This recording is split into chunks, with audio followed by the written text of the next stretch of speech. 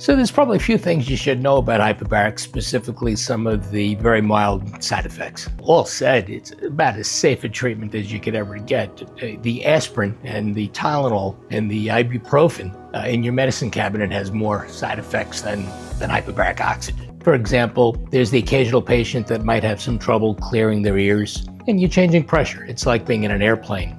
As the airplane goes up or down, you have to yawn, swallow, pinch your nose, equalize. You want there to be the same pressure on both sides of the eardrum.